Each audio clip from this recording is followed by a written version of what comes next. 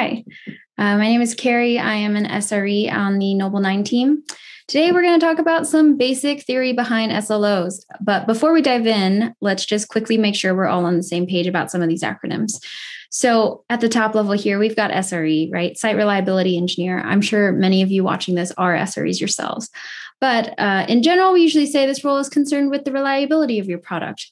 But I think one of the biggest responsibilities of an SRE that doesn't get talked about as much is how we bridge the gap between different groups within the company.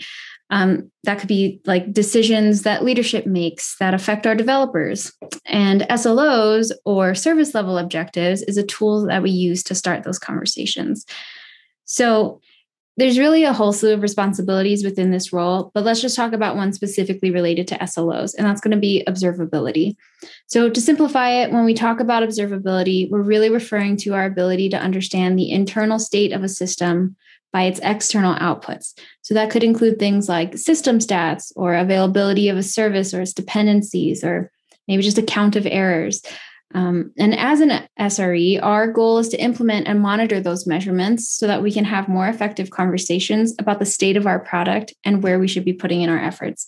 So one good question that this helps answer is, are we in a good place where we can release new features without negatively impacting our customer experience? And that's where our SLOs come in.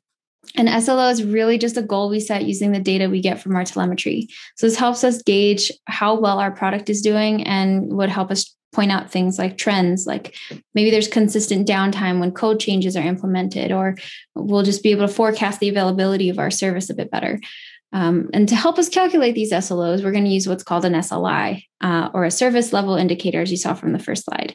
So these are going to be the actual numbers or queries that we pull from our monitoring stack to help us measure our SLOs.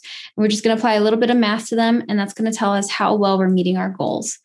So the best part about an SLO is they can be as generic or as specific as you like, as long as you're recording the data to measure it. And SLOs are really only for internal purposes, so you shouldn't be afraid to change them all the time. These are totally separate from service level agreements, or SLAs, which we won't really talk about here, but that's the one that would be customer facing and could have monetary repercussions if not met. So SLO, it's really just an internal indicator, and they're going to help you have better conversations about the direction of your product. So, for example, if your data is telling you that 99.99% availability is just unrealistic, maybe you haven't been meeting that for months, change it. Goals work best when you do them in small digestible chunks, and this shouldn't be any different. So if you set really lofty goals for yourself right away, it's not going to give you any meaningful data. So let's dive into an example. You might set your SLO to say 99.95% of requests on a service will be completed in under 2,000 milliseconds. So that's maybe from the moment a customer types in your website and expects your website to load. In this case, our SLI would be a query that's going to help us calculate the latency of that specific type of request. So once we have our SLO set as our goal, we're going to need a time frame to measure that against. So your time frame could be a day, a month, a quarter, a year, rolling window, whatever's going to suit you best. But this time frame is really going to help you calculate your availability level on a more digestible form. Something like seconds or minutes, just something easier to understand than a percentage. So let's go back to our example again for a minute. We're just going to add two words here. 99.95% of requests on a service are going to be completed in under 2,000 milliseconds every month. So if we're shooting for our availability level to be 99.95%, that means that we can have a maximum of 21.9 minutes of downtime per month before we dip below that percentage goal. So let's take a look at how we calculated this. If we want our availability to be 99.95% per month, that means that we could be down for 0.05%. And we got this number by subtracting 1 from our percentage in decimal form. So 1 minus 0.9995, which is 0.0005 or 0.05%. This number is referred to as our error budget. And so now all we have to do is figure out how much time in minutes 0.05% of a month is, which is going to be some very basic math. So on average, there are 30.42 days in a month, 24 hours in a day, 60 minutes in an hour. So we're just going to multiply all of these together. and that's going to give us our value. And since the smallest denomination we used here was in minutes, that means our value 21.9 is going to be given to us in minutes of downtime per month. So if you wanted to calculate that in seconds, you would just multiply it by another 60 for 60 seconds in a minute. So this is going to be a really helpful way to see how much we're impacting our customer experience. The error budget is basically treated as an amount of error that your service can accumulate over a period of time before customers start to notice and complain. So, if you've been shipping a lot of new features to your product and it's had a lot of downtime from it, that might be a good indicator that you should focus on the reliability or maybe fix some existing features. Because there's a pretty fine line between your service being available and your service having new features. Customers are always going to want both sides of that coin. And if you can consistently ship new features without bugs frequently, your customers are going to be pretty happy. But if not, it's a good idea to start looking at the underlying causes of those issues.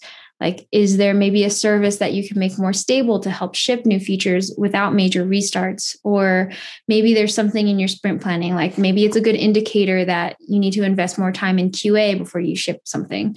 And that one in particular is one that might require some buy-in from leadership.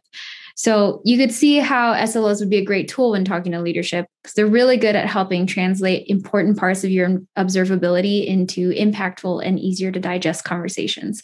And I think that's its most important benefit, honestly. When we talk to leadership, though, sometimes we're going to have to fight to explain why 100% availability is just unrealistic. Because 100% sounds like what we want, right? But it's really only going to hurt yourself. Giving yourself a buffer for downtime is going to do a lot of things for you. It's going to help your engineers be happier. It's going to give them a chance to have a better work-life balance. They're not going to have to be glued to their phones or their machines. And your customers, who honestly know enough about computers to know that sometimes they just don't work, they're probably not going to notice if you have a cumulative 20 minutes of downtime per month. And honestly, if you really are hitting 100%, that's just going to give you room for chaos engineering. And that's when you purposefully break your system so that you can learn how to fix them. And that's going to do you wonders. It's going to help your engineers prepare for a lot of different scenarios where something might actually go wrong, but you're going to do it in a controlled environment without the stress. And that's going to go a long way. So we've introduced a few concepts to you here. I really recommend, if you want to dive more fully into SLOs, like how to choose a good one or how to calculate some more complex ones, and more ways to talk to leadership and get other teams to buy in, this book, Implementing Service Level Objectives, is going to be your go-to for you. It's a super approachable read. It's got one heavy math chapter in it. I would really recommend just skipping that chapter the first time through if it's intimidating. But this book is really going to give you everything you need to get started. And not to mention, there's some really great talks at SLO Conf today as well. So hopefully those help too. I'm going to leave this recap slide up here for a minute. It's got my Twitter handle at the bottom, The Mighty Muppet. If anyone has any questions at all, please feel free to @me. Thanks for listening in, everyone.